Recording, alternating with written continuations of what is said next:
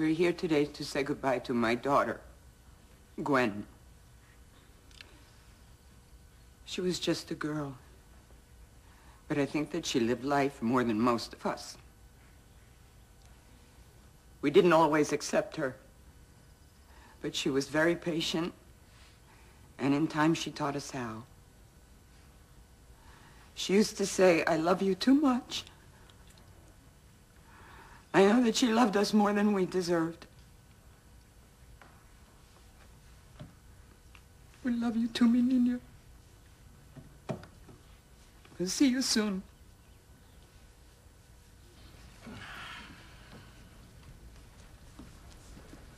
Not wanting to lose sight of our purpose, I would like to indulge from a quote. Your Honor. Bear with me.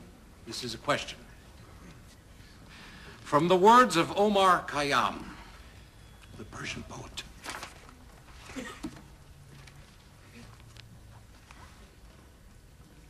The moving hand writes, and having writ, moves on. Nor all your piety or wit can lure it back to cancel half a line. Nor all your tears wash out a word of it. This is a terrible crime. Every person in this room wishes that they could undo that night.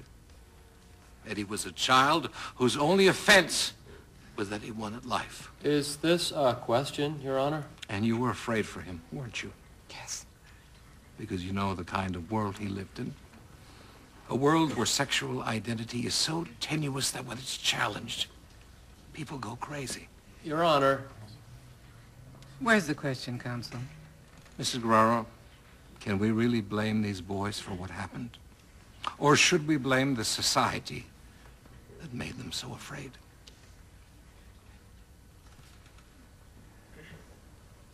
Nothing further.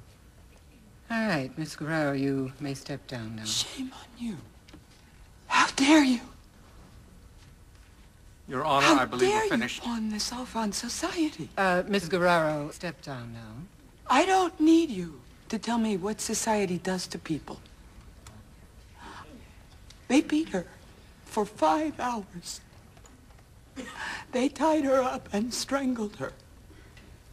And then they buried her in a field. And then they went and had breakfast in a diner and ate pancakes. And you think that I should excuse them? Shame on you. I blame them. I blame them. Every day.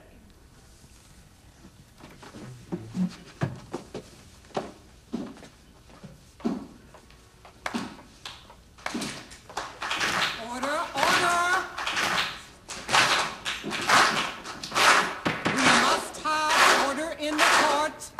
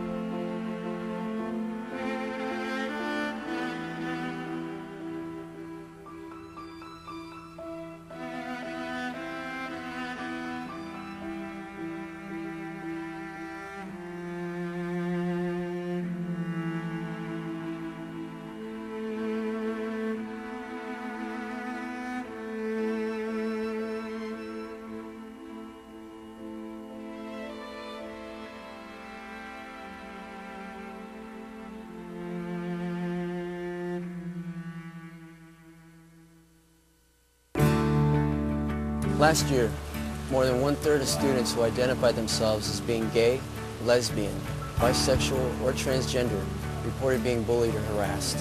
You can help. Go to lifetimetv.com to find resources in order to change these statistics and make schools safe for all children. Send a message that being who you are is not just okay. It's brave, and it deserves respect.